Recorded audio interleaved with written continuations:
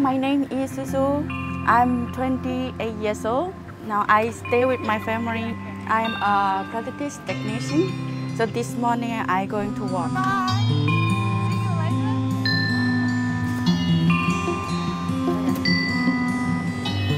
After I finish high school and I start to work here as a bench worker.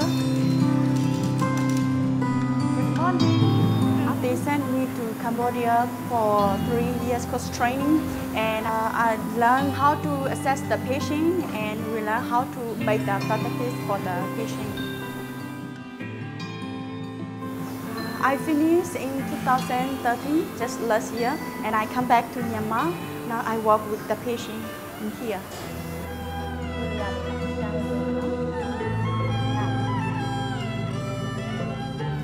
What we make here is the prosthetic and orthotic for the patient who lost the legs due to traffic accident, landmine, or some other reason. The training has changed my life, and I can do more than before.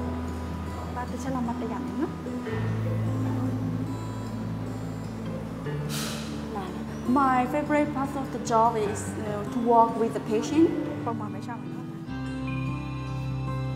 so that patient can go back to work, and like small child also they can go to the school like other child, so can improve their life.